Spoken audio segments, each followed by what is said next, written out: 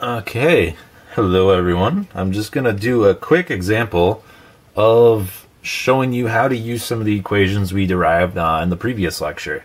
So let us just begin real quick. So let's say we have a velocity vector v bar.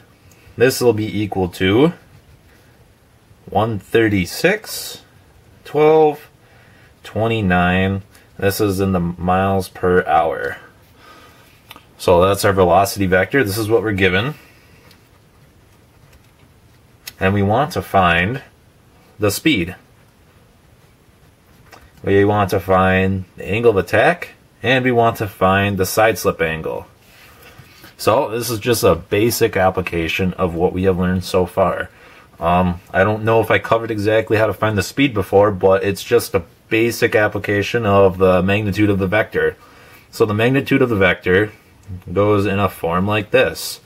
We have u squared plus v squared plus w squared. It's a square root that is equal to v.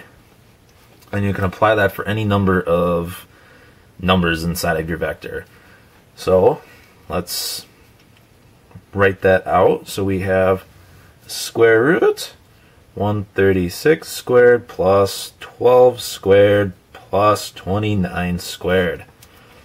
Okay, so plug that into your calculator, and it turns out that this velocity is equal to 139.6 miles per hour. That is how fast the airplane is going in whatever direction it happens to be facing. Okay, so that's the velocity rate, or not velocity, speed. That is the speed of the aircraft. Next, let's find the angle of attack. So we know the angle of attack from the previous lecture is equal to the arctan of W over U.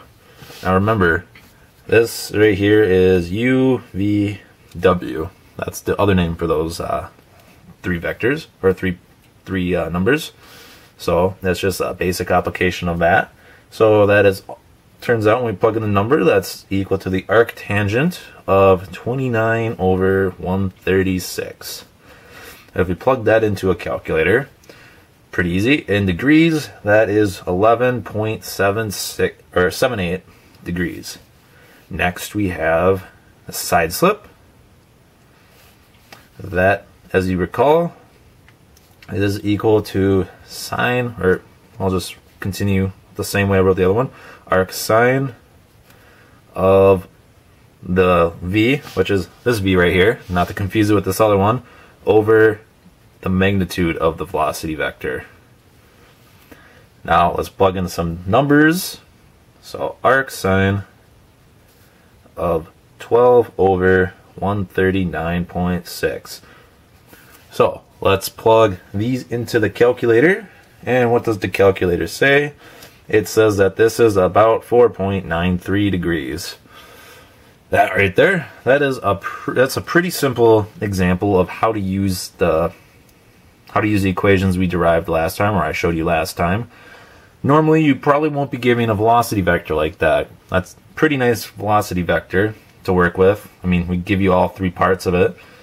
Generally, I don't think someone measures how fast you're going in three component parts. But in case they do, you know how to figure out the side slip angle and the angle of attack.